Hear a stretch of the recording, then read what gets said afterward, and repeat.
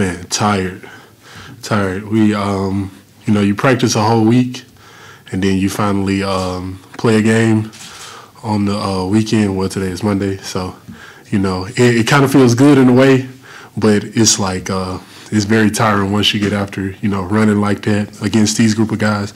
You know, it's pretty tough, but I'm glad we got the win. That's the word. It was a tough game. Yeah, it was tough.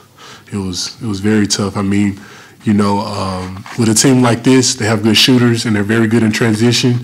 You can't like go up 10 and then just like think you're just gonna cruise the whole way, because now maybe 2 threes and a couple of and ones, they back in the game. So you just gotta stay poised. You know, coach really stressed defense today and rebounding.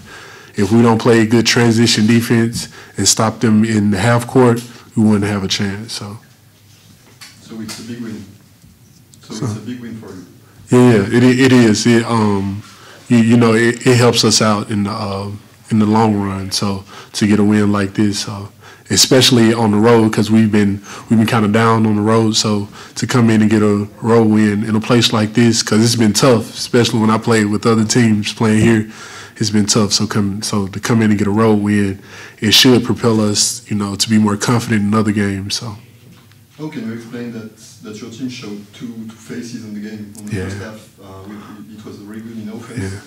It was harder in the second half. Yeah, coach was like, first 2 possessions, you know, we need to win those, even though they did score. But I mean, going on into the first half, I mean, we did everything we were supposed to do in transition D. Second half, we had a few hiccups, but later on, they, you know, we worked those out, and we finally got the win, you know, as a group.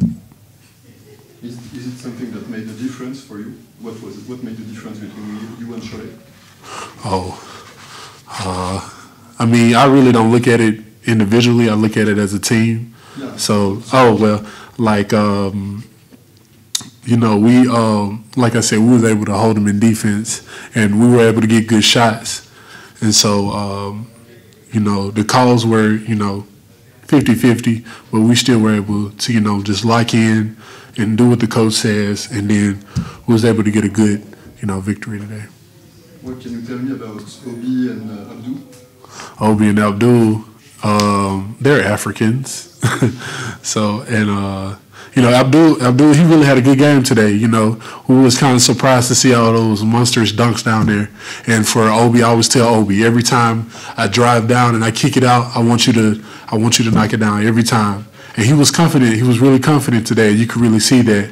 You know, he focused on his shot. We call him Mr. Perfect Form, because he got that perfect form. And, you know, just them two added on to all the other assets we have on the team.